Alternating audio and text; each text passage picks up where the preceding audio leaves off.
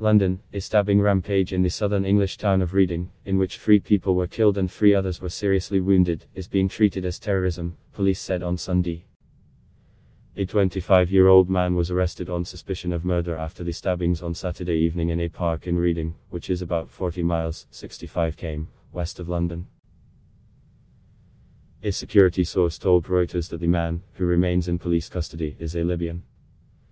Counter-terrorism policing can now confirm that the stabbing incident that happened in Reading last night has now been declared a terrorist incident, Thames Valley Police said in a statement.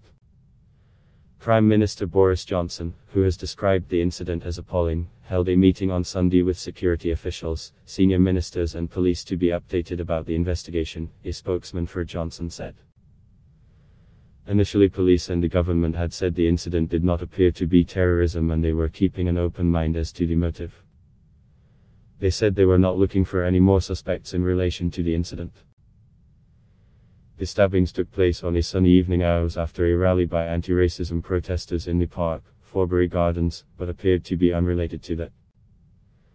The Black Lives Matter event had finished some 3 hours previous and was by all accounts a very well-conducted peaceful demonstration, and this is not a connected attack with that whatsoever, Jason Brock, the head of the local council authority, told the BBC.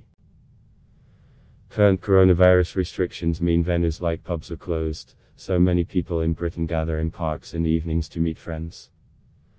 Incidents of this nature are very rare, though I know that will be of little comfort to those involved and understand the concern that this incident will have caused amongst our local community, said Chief Constable John Campbell of Thames Valley Police. A witness said the attack began when a man suddenly veered toward a group of about 8 to 10 friends and began stabbing them. The nature of the attack was reminiscent of a number of recent incidents in Britain that authorities considered to be terrorism. In February, police shot dead a man, previously jailed for promoting violent Islamist material, who had stabbed 2 people on a busy street in South London. Last November, another man who had been jailed for terrorism offences stabbed 2 people to death on London Bridge before he too was shot dead by police.